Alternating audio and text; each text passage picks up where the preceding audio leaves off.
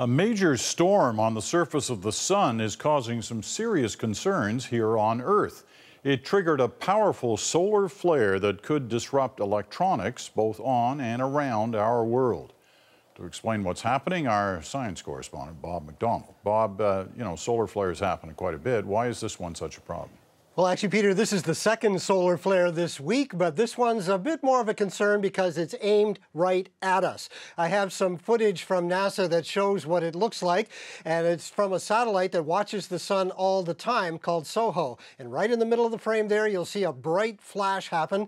These are powerful magnetic storms, huge loops on the surface of the sun that burst open and release tremendous amounts of energy. Just to give you a sense of scale, by the way, I could put the entire Earth inside that white spot, several times actually. So these are enormously powerful storms on the sun, and this one, as I said, is headed our way. Now, I have some animation of what's going to happen over the next day or so.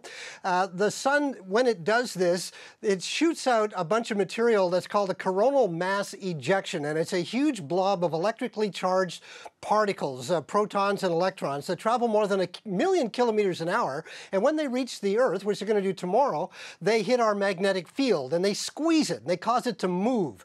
And when you move a big magnet like that, you can generate a current in things like circuits in satellites or power grids on the ground. And that's what's been responsible for some breakdowns. So this is all going to happen tomorrow. We don't know what the prediction will be, how severe, but they're keeping their eyes open, those in that kind of business. Briefly, this sounds pretty scary, but let me guess, there's an upside to all this, right? Well, yeah, we're going to get a great show of Northern Lights tomorrow night. So on your way home from the show, look up for people in the north. Could be a great show because that's one of the side effects of this. Nature's always beautiful in some way. All right.